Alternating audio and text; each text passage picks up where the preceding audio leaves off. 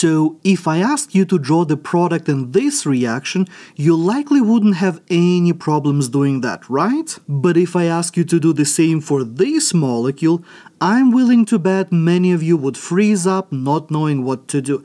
But it's actually fairly simple. Let me show you. So when it comes to the electrophilic aromatic substitution in heterocycles, you are most typically going to be seeing 5 and 6-membered rings.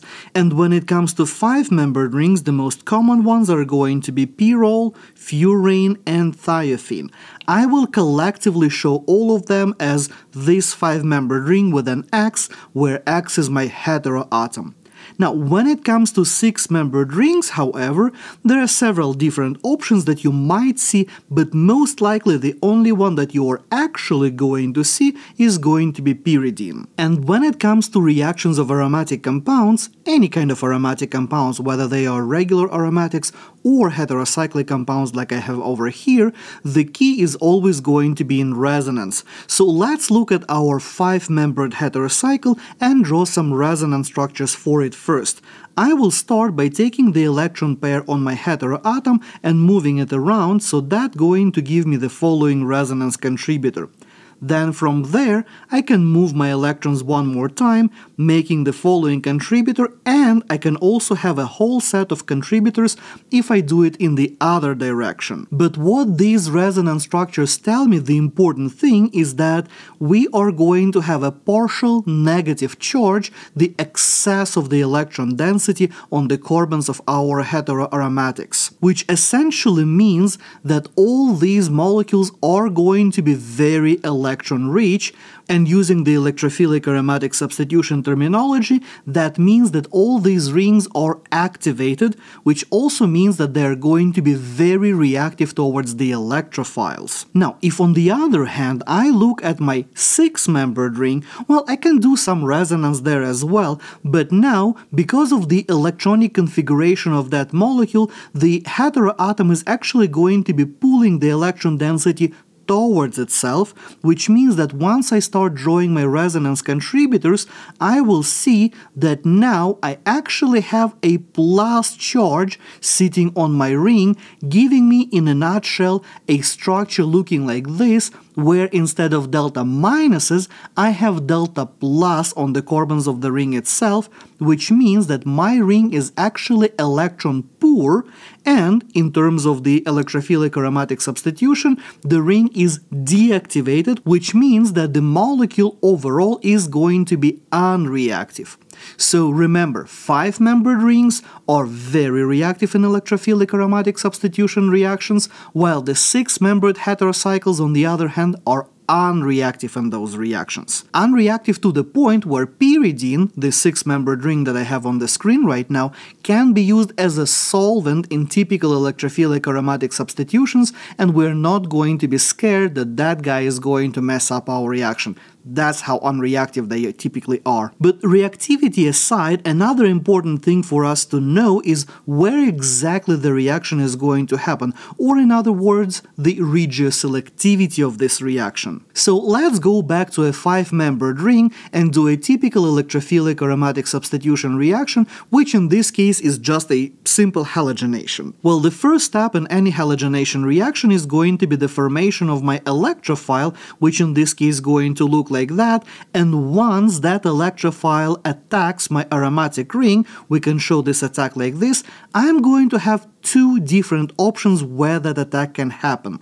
My option number 1 is going to put chlorine on my aromatic ring right next to my heteroatom. So now if I start drawing my resonance structures, I can show these electrons going over here, giving me the following contributor, and then from this contributor I can show that my oxygen has some electron pairs on it, like that, and then from here I will show that the oxygen can also participate in this resonance, giving me the following resonance contributor over here.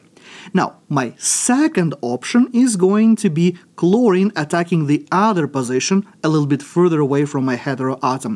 Well, in this case, like before, if I start drawing my resonance contributors, then I will see that the only viable possibility is going to be the resonance using the oxygen over here. So I'm going to take the electrons on my oxygen, move them towards my carbocation, giving me the following resonance contributor, and that's about it when it comes to the reasonable resonance contributors. Now, analyzing the both sets of my resonance contributors here, I see that the major contributor in the first case is the one with the plus on the oxygen, because we have a full octet there, and likewise for my bottom set, the major contributor is also the one with the plus on the oxygen, again due to the complete full octet. Now, in this case, the important distinction between my sets is going to be that in the first case I have 3 resonance structures, while in the second set I only have 2 reasonable resonance structures, which means that my option 1 is going to be a more stable intermediate, and if this is the more stable intermediate, we are going to choose that one for the prediction of our product, meaning that the final product in this reaction is going to be molecule looking like this. And so by doing this resonance analysis here, we can easily see that when it comes to our 5-membered heterocycles, the substitution goes into this and this position in that ring. Of course, if you have other groups on your molecule, those other groups could potentially influence your substitution as well, so you would have to do a more involved analysis, but in the easiest case, that's what we're going to be seeing. Now, moving on to a 6-membered ring, well, in that case, we can do a similar analysis. So here is a 6-membered ring with a pyridine. If I do the same reaction here, my step number 1 is, of course, going to be to make my electrophile here, just like in the previous case. Then this electrophile going to react with my aromatic ring, and now I'm actually going to see 3 different options. My option number 1, like in the previous case, is going to be the one where the electrophile attacks the atom right next to my hetero atom. Then, from here, I can start drawing my resonance structures by moving the electrons around like so, giving me the following contributor. Then I can take this contributor and I can move electrons one more time like so, giving me the following contributor, and that would be it when it comes to the reasonable contributors here. I will remind you that the electron pairs on the nitrogen here cannot really participate in the resonance because they are in the orthogonal plane at 90 degrees to the plane of conjugation, so there is nothing you can do with those electrons. Now, going back to my resonance contributors here, I can spot the problem with them right away. This nitrogen over here is a 6-electron species. Within the scope of organic chemistry, we have never seen anything outside of carbon and maybe boron that can have 6 electrons on the outer shell. And even carbons are quite unstable. Carbocations are far from stable, so whenever we have a carbocation, which would be a 6-electron open shell species, we try to do something about that.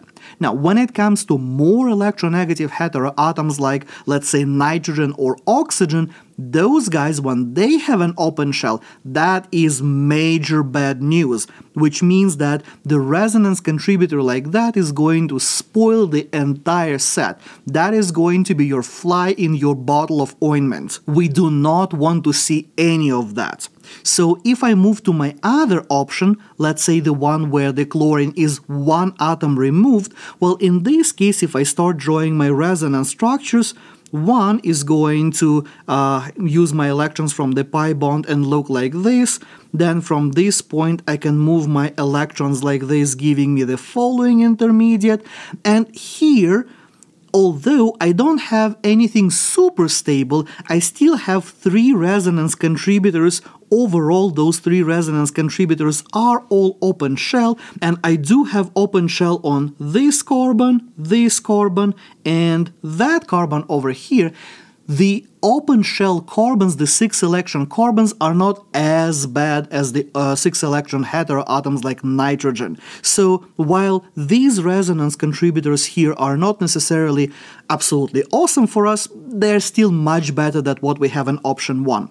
And of course, when we move to the option 3, well, we are going to have the same problem. We are going to have a nitrogen with 6 electrons and one of the resonance contributors, so option 3 is not a good option for us either. Which means that in this case, we are going to go with the lesser of 3 evils with the option 2, and our final product is going to look like this. So when it comes to our 6-membered rings, and most typically you're going to be seeing pyridine, the substitution is going to go into the 3rd position from the heteroatom, which means it is this guy and this guy over here. And again, if you have other substituents in your molecule, they can potentially influence the directing of the substitution here as well, so you do need to do your resonance analysis. So as you can see, the resonance here is the key.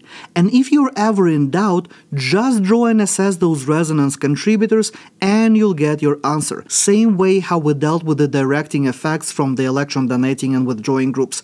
Same thing here, exactly. It is as simple as that. Now, armed with the knowledge of the resonance, where do you think the electrophilic aromatic substitution is going to happen in this molecule? Is it going to be position number 1, position number 2, or position number 3? Let me know in the comments below what you think. And as always, thank you for watching. If you learned something new today, remember to boop the like button and leave me a comment. Check out this video next, and I'll see you next time.